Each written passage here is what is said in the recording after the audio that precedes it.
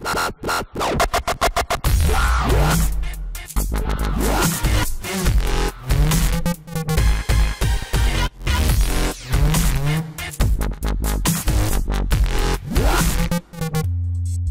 this is Christian Buckley with another MVP Buzz Chat, and I'm here today talking with Sharon. Hello. Hello. And this is, so you're not the first RD that I've interviewed here. We've had, I think you're like the 10th RD that's gone through this. I don't know, Wow. I need to go compile the list, and you'll be on that. That'll be mentioned in the blog post. But Okay. Sharon, people don't know who you are, where you are, what you do. Why don't you introduce yourself? Yeah, so my name is Sharon Weaver. I live in a suburb of Kansas City on the Kansas side, because I know sometimes that gets confusing. I live right on the state line of Kansas and Missouri, but I actually live on the Kansas side just outside of Kansas City. I do own my own IT consulting company called Smarter Consulting, and we primarily help people with Microsoft applications. And I have 4 kids and a granddaughter, and I stay pretty busy. Oh, I'm also recently, I am the digital chair for the local Digital Women in Kansas City board.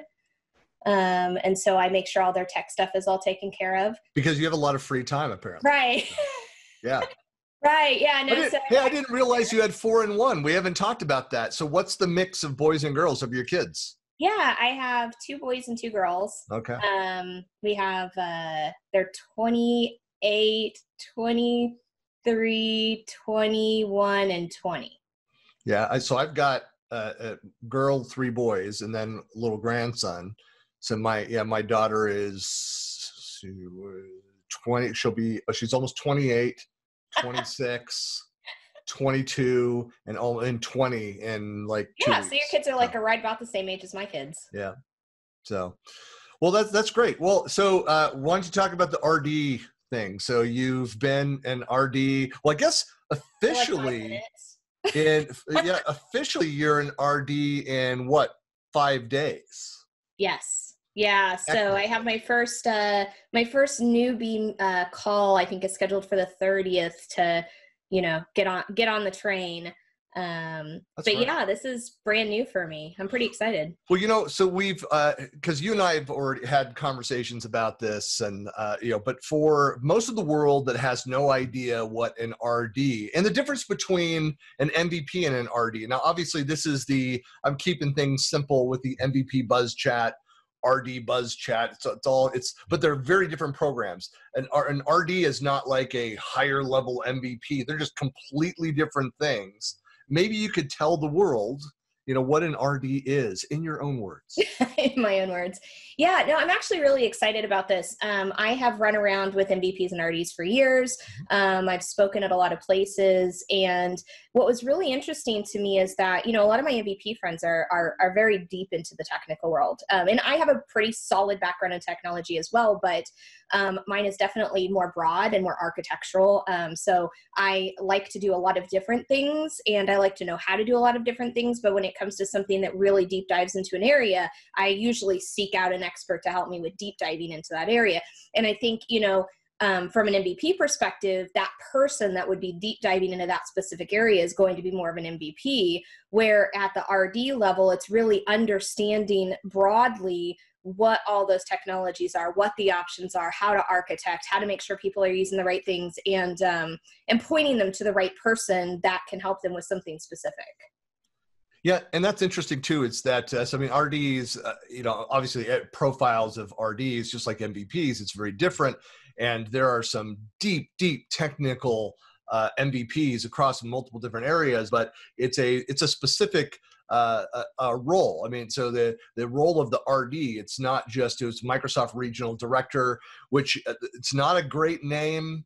I don't know kind of the etymology of the name of why they came up with that, but it was the idea that you have non-paid advisors that have kind of a direct line in the way that was described to me initially, like the 200 highest level executives, leaders, managers inside of Microsoft. We are a resource there for them. So we are experts in our fields, experts in multiple areas. And my background, of course, collaboration technology is, we met through the SharePoint community and that side of things, marketing systems, and I've also got involved in the blockchain world. And while I'm kind of the fledgling learning, growing within that space. I've been in technology for 30 years. So generally you look at the RDs, and the field is most of us are not employees within large companies. There are certainly a few there. Most of us are owners of businesses, and we've had multiple entrepreneurial experiences in different areas. And so we're providing that kind of voice, that feedback to Microsoft and leadership. And so it's like any program, you get out of it what you put into it. I've provided feedback back to, sat at Ignite this last year. There was a kind of a roundtable with RDs and provided feedback in the program. And I said, in many ways, I feel underutilized. I would love to do more. I thought there'd be more outreach. And so part of it is that we're looking for opportunities to provide in-depth feedback back to Microsoft. And I do have to say that having the RD status has helped kind of set up those conversations. Actually had an executive at Microsoft say that, hey, look, I took your phone call because you were RD. I'm glad I did. Cool. But it said, I'm like so busy, but I saw, hey, it's one of our RDs, because there's less than 200 of us in the world. Right. And it was great. And there's like 15, 16 women in the world. Just to put this in perspective, there's 160 some odd RDs. There's, last time I counted, I think 16 women worldwide, and only like 5 in the US are women. Yep. So it's a big deal. It is a big deal. And if you're wondering who we are, you can go to rd.microsoft.com and you can look at the list, and all of our pretty pictures and stuff are up there. And I know that I keep checking, yours is not up there yet, but I guess as of, have you filled out all the profile provided? I haven't. I haven't gotten the link for that yet. So I'm assuming that'll come soon as part of the rollout. No, I am. I really think this is a cool thing. What's really interesting is that, you're right. I've spent my whole career, like I started in web dev and graphics and SharePoint, and then I moved up into process management and product management. And what was really interesting is I started going into these companies, and I was connecting the technology groups with the business groups. And that was my favorite thing to do, was really to help the business groups solve problems using technology. And as I've kind of grown up, at first I was doing it in one company, and then I was doing it for multiple companies, and then I was doing it for a city, and then I was doing it for more and more and more. And now I think what's really cool is I get to go back and I get to help these companies, which is what I do already. It's what I do as part of my business. I go in and I offer recommendations, I do assessments, I help them have roadmap guidance, things like that. And basically say, okay, here's what we're trying to accomplish, and here's where we want to go. Now, from a technology stack perspective, where are we headed, and what do we need to be doing, and how should we spending our money? And so it's neat to be able to see the connection of what are the people really using versus what is Microsoft trying to accomplish, and bridge that gap. Right.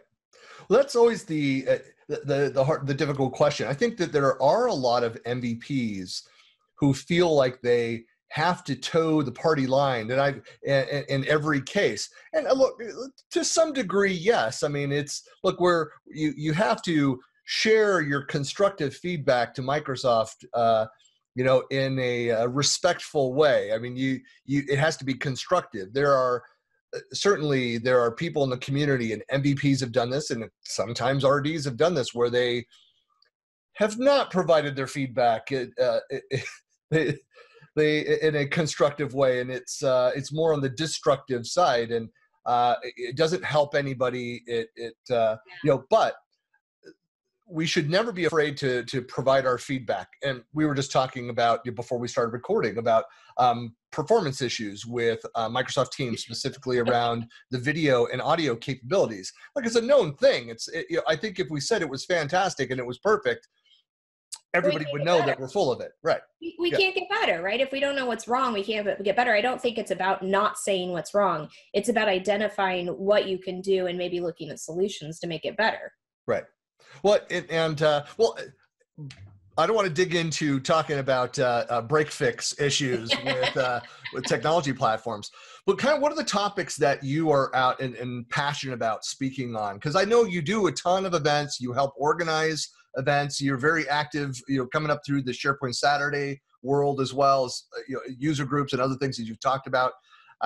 So kind of what are the topics that are top of mind with you? Yeah.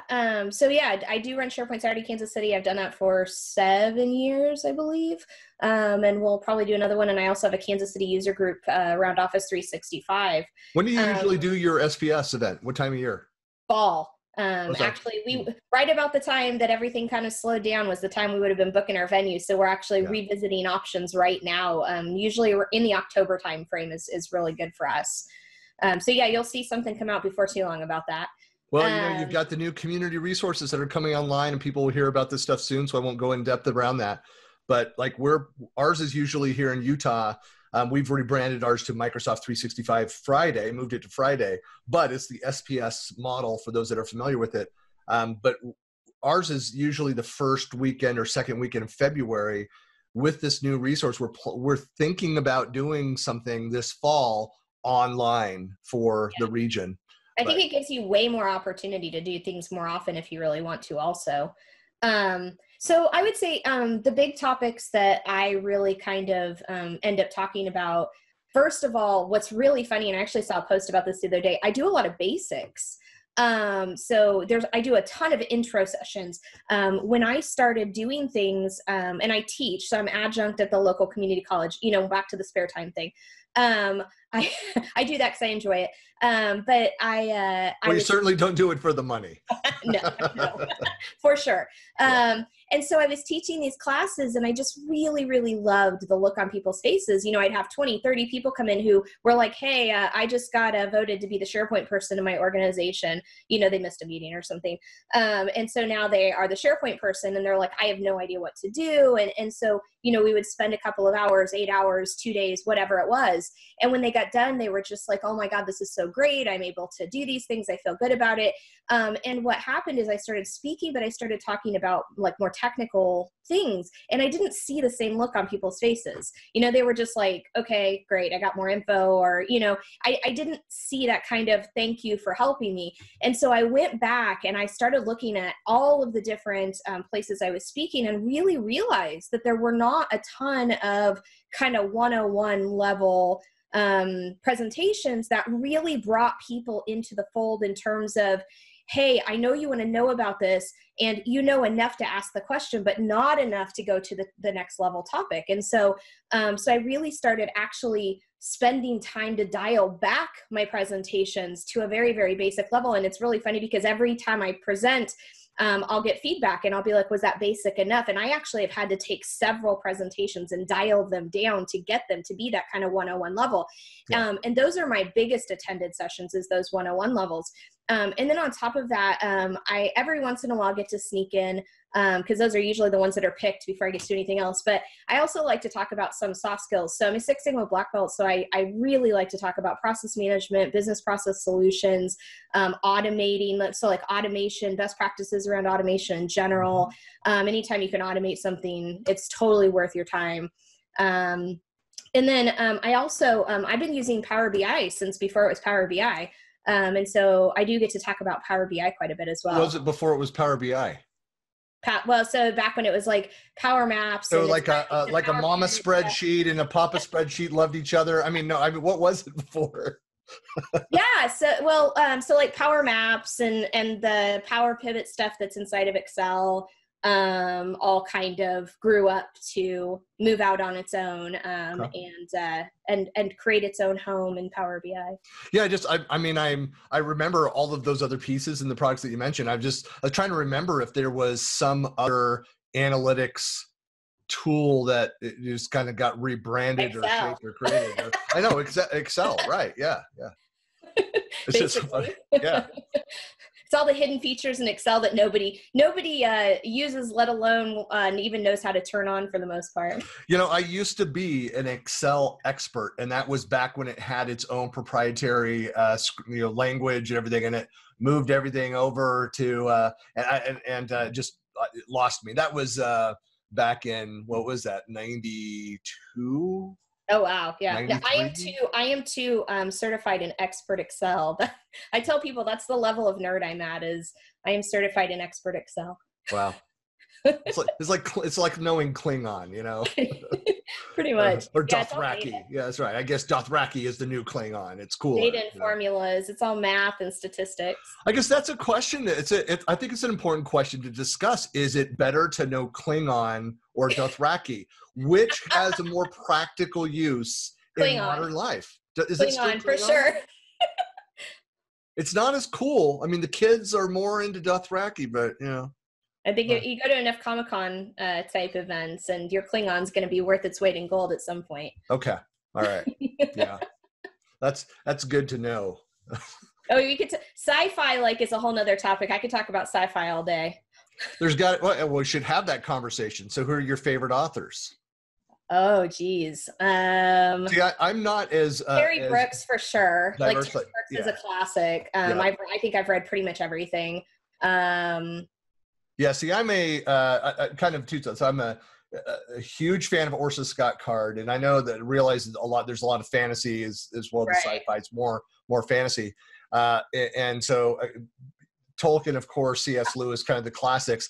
Yep, all the classics. I loved as a teenager Stephen R. Donaldson, so the Tom's Covenant Chronicles. I've not read that. Absolutely love those. Yeah, the first 6. I've not read the most recent stuff that he went and revisited, but yeah, they're a bit. It's kind of like if you've ever read, I can't remember her name, the author, but Clan of the Cave Bear. Oh, that is so number one all-time favorite author ever is and that it's Auel, Auel. Yeah. Yeah. So it's funny. It's like my grandmother, my father's mother, was a huge fan of those books, and when she passed, I own every single one of them in hard copy. I've got first edition hardcover of every single one of them. Yes. So in fact, they're back. I think they're right there. No, it's really funny because people are like, seriously, Clan of the Cave Bear. I'm like, that is some of the best writing you will ever find in your entire life. Yeah, it's difficult for people to kind of get into it, though. It's longer. That was the comment I was going to make about Stephen R. Donaldson, is that it's some people are just like, they don't care for it. Look, I'll tell you that he wrote, I guess, 3 trilogies of the same character, the 3 periods. The first 3, it's very Lord of the Rings-esque. The second trilogy is nothing like the Lord of the Rings. Like the same world 1,000 years later, or hundreds of years later, and it's messed up. Stuff has happened. Oh, nice. But I think you would really, if you like, if you kind of like Tolkien meets Clan of the Cave Bear, Stephen R. Donaldson. Okay, yeah, definitely have to look that one up. So we used to have at the height of our book fanaticism, we had over 1,000 books in our library. Here, physical books, not even joking. We counted over 1,000, and I sold off probably about 800 or 900 just to kind of clear out. We were like, okay, this is kind of ridiculous. Got down to about 100 books, and I got a Kindle for my birthday a few years ago, and we've only kept only a couple of shelves of our favorite books, and everything else has gone to the Kindle. And I just take that Kindle with me everywhere. It's so awesome. And then you burned the physical copies. You got rid of them. You purged. I sold them on half.com.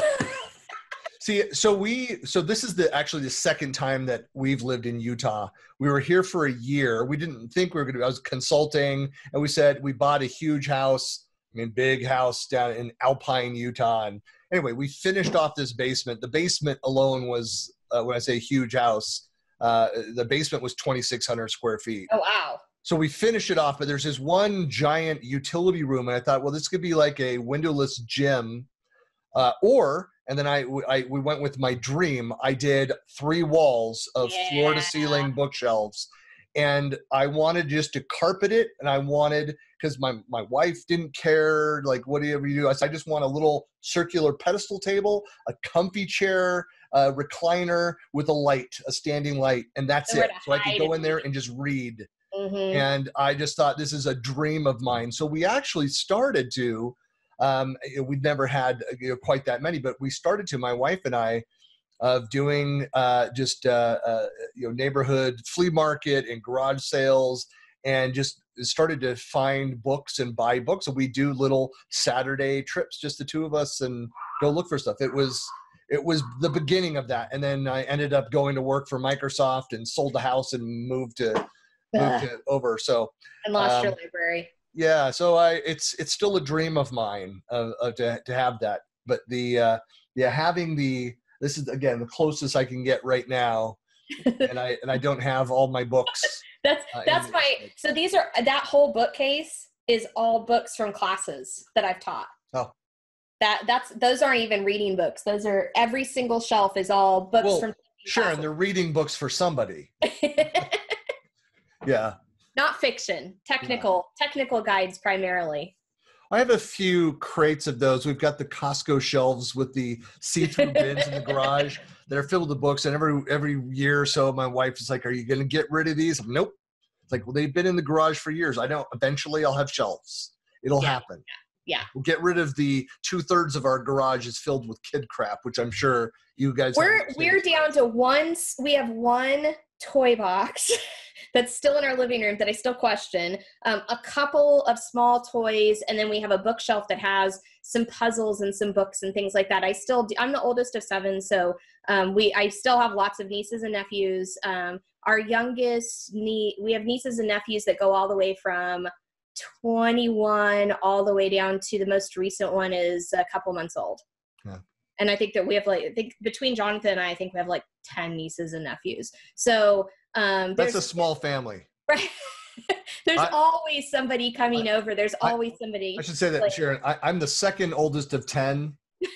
And I can't tell you how many nieces and nephews I have because I don't know. Yeah, I'm actually pretty surprised that we don't have more nieces and nephews, with as many siblings as we have. It's worked out this way, but we still definitely have little kids kind of wandering in and out on a regular basis. So we've slowly pared down the extra kid stuff. We also did foster care for 6 years. And so we were always keeping different things, for different age groups and different sizes and whatnot, because inevitably we would get a kid that we didn't have stuff for. And so we just kind of in our garage had random stuff. And after we stopped doing foster care, we've slowly kind of pared that back as well and given away a lot of it. And so now we're down to just a few things, it's been really nice. Yeah, it's funny. It's we have 2 of our 4 are married, and so we dream of getting rid of all of the rest of their stuff. In fact, I'm flying out to Minnesota to drive back with my daughter, my son-in-law, and grandson. They're coming out next month for his brother's getting married, and they're taking a bunch of crap with them back. So I'm looking forward to that. You're here. Oh, no. I called my kids, and after they move out, I'm like, there's a box with your name on it in the garage, and if you don't pick it up within 30 days, it's going in the trash. I love that concept. If they're out, they're out. Yeah. Well, so what else is going on in their season? This is, I feel like the sports analogy is we have a shortened season here. What else is going on? Kind of what are your plans, and how are you how are you making plans during this season? I was going to say this is the most confusing time ever, because ordinarily I'm a planner and I plan years. My whole calendar is booked out, as far in advance as humanly possible. And people will call and say, "Hey, can you?" And I'm like, "Well, let me look at my calendar." And they're like, "Oh no, it's fine. It's in 6 months." And I'm like, "Oh no, I still need to look at my calendar."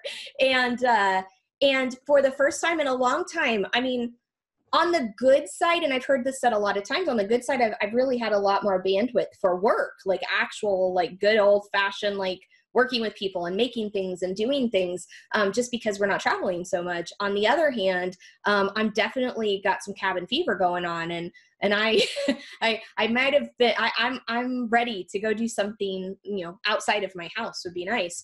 But no, as far as planning, I think at this point, everything I'm planning for is virtual. I'm trying really hard to get things organized, but at the same time, I feel like there's a level where you can overcommit yourself really easily already. And in a virtual world, it's makes that 3 times as easy, because all I have to do is put it on my calendar to do an event or do whatever. And you don't really think about you know, a lot of times we go to a physical event and we'll have some of the travel time and maybe some time before the whatever we're doing to sit and kind of tweak our deck or get ready or whatever. And when you put it on your calendar, you don't have that same time because you're just looking at it as a block of time, not a larger block of time. And so I have to be really careful to not overcommit to virtual type of stuff, but at the same time still get to do some things. I'm really hoping that things can be under control enough to be able to do some stuff in the near future. But I'm still, you know, keeping my eye on stuff and staying safe and being cautious but optimistic. Yeah, it's difficult. I've backed out of a couple events just because, you know, one that ended up getting canceled anyway, and another one that it might happen. Like, I'd love to tell Rackley that I'm going to come out and participate in the North American Collab Summit. And it's a long ways for you. It is. For me, it's a couple hours. For you, it's also, and it's not, you know, look, it's not my target constituency, the, you know, customer base, like it. And so it doesn't drive any business to me to be out there, other than I think I'll see, you know, of my 5 active clients right now, I think I'll see 2 or 3 of them there. But then again, they're on the phone and I'm talking with them almost every day anyway. It definitely changes your priorities and the way that you look at things. If you say, I'm going to be cautious about travel, all of a sudden it just absolutely changes the way you think about what you're going to do. Right. For sure. Yeah, exactly. And no, I just, I did my first time out of the house this week. You know, went to the chiropractor this morning and had my masks at the ready and all that kind of thing. But I just was thinking about that, like, I've not, except for walking the dogs, I've not gone anywhere this entire week. It's weird time that we live in right now. Yeah, we have days where, like, how many days? Like, I try really hard to leave the house at least once a day. I use a lot of good excuses, like, you know, going to the post office or going to the grocery store. There's a Starbucks up the street from me, and it's a drive-through, and they do a great job of you know, everything being very sanitary. And so I'm not going to lie, I definitely go up to Starbucks probably more than I want to admit. But but yeah, no, but it's really weird for people like us who are traveling, you know, constantly to other places to all of a sudden be like, the furthest I've gone from my house in the last 3 months is 30 minutes from where I live. All of a sudden that completely changes everything. And what's really interesting is, so I'm speaking at Commsverse, which is an international conference. And I was really excited because in April I was going to go to London and speak at Commsverse. And through, you know, a few little mishaps, they've gotten it rescheduled, and we're going to do a completely virtual conference the first week of July or the second week of July, right after 4th of July. And it's really been fun to participate in that because, you know, we're very virtual and we're talking to people from around the globe, but at the same time, it's, you know, it's sitting at my desk. I'm not in London, and I thought that'd be kind of cool. Yeah, it's, you know, Commsverse is, and this will be live before it is, they're actually the sponsors of this month's CollabTalk Tweet Jam. And oh, that's great. That's great. And their numbers are growing rapidly for that event as well. They're a great group. Yeah, and it's a free event. So, you know, if you're not yet registered, go out and check out Commsverse online. And it's all about Microsoft Teams. But it's my little pitch there. Throw that in for them. It's you know, looking at the schedule for this year. So I'm traveling. I'm on a flight one way next month to Minnesota. Is the first time I'll be on a plane since the first half of February. Which is weird. I've been, like you, I was on a flight once or twice a month, every month for the last decade. Yep. And usually after years, I was averaging like 2.5 to 3 events per month that I was doing. And so to go to full stop, it's been weird. So my first international, if it all comes through, like right now, will be the European SharePoint conference in Amsterdam in November. If the borders are open and we'll let you in. Right. That's the question. You know, it's, I was supposed to do the European Collab Summit in Germany. They had to push their date back to October, and it conflicted with family stuff. So I'm not able to do that one. You've got, as I mentioned, NACS happening in Branson, Missouri in September. Is it September? Yeah, it's like the 26th.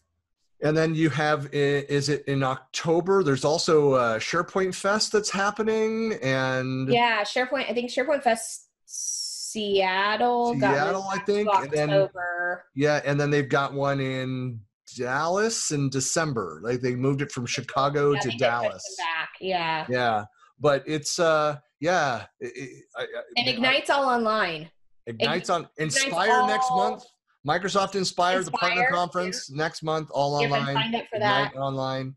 MVP and RD summits next March will be online. So Microsoft has shut down all of their events for their entire fiscal year, which I mean, I think it's prudent and safe. It's, you know, it is. It's the right choice. But yeah, definitely shakes things up for us to see. And I think what's really interesting, we're looking at this from a business perspective too, because I mean, like you, I've traveled, I've been virtual for many, many years. It's very normal. It's kind of like the rest of the world caught up with us. We're like, oh, this is normal, you know? Right. But at the same time, there is this element of the touch, you know, that high touch where you're meeting with people and you're seeing people and you're taking them out for coffee, that's really not there right now. And you have to kind of be creative about, you have to catch up with people more often. You have to be more specific about talking to people. You have to be more creative about how you have those relationships. It's definitely been, it's been a challenge to come up with creative ways. I just sent my team a quarantine pack that I'd custom made and sent it out to them. So because I'm like, I just feel bad that, you know, like we're not going out and celebrating, we're not doing anything. And so I wanted to do something for them, just give them something or do something. So I'm finding like I'm sending more flowers and I'm sending more gifts and sending more, you know, things just because that touch is not there. Yeah. Well, I do love, you know, seeing a number of organizations that are doing this. I'm sure you're doing something similar. Again, bringing up Rackley, I was just thinking of how Pate Group, that Mark sends like the image of all of them just doing their, you know, sitting around having drinks and just chatting and that kind of stuff. And user groups are doing this a lot. I think it's just fantastic just to block at a time where people can dial in for as long or little as they like and just see other faces and virtual chat happy with people hours. and yeah, the virtual happy hours, and not necessarily talk about a presentation or anything planned and structured. Well, especially if you can bring an adult beverage with you to the happy hour. Right. It definitely makes for an interesting time. Hey, let's be clear though, there's nothing to stop you from except applicable laws from bringing an adult beverage to any other event at any other time, but that there may be consequences. So technically you can bring them, and then what happens after? To be responsible for your behavior. Is that what you're saying? Yeah, I'm just saying it's you've always had that power. It's like the little red shoes, you know, it was always there. Well, Sharon, people want to find out more about you, get in touch with you. What are the best ways to reach you? Yeah, so you can follow me on Twitter, Sharon E. Weaver. You can find me on my blog, SharonEWeaver.com. See, super simple. Or, you know, look me up on LinkedIn and just link up with me and send me a message. Yeah. I was just thinking, kind of smiling because I need to splice in. I just realized I'm going to do this. I'm going to splice in that little "Are You Ready, Weaver" from UHF, the movie with Weird Al Yankovic. Yeah. So that just needs to be, every time I have you on video, I just need to. I love Weird Al, man. That's we speak in Weird Al lyrics sometimes. So that's cool. UHF is an important American film. So for sure. Well, thanks a lot for your time today. Have a great weekend. Stay safe, and hopefully we'll see you on the interwebs next week. Yeah, absolutely. All right. I'll talk to you later. All right. See ya.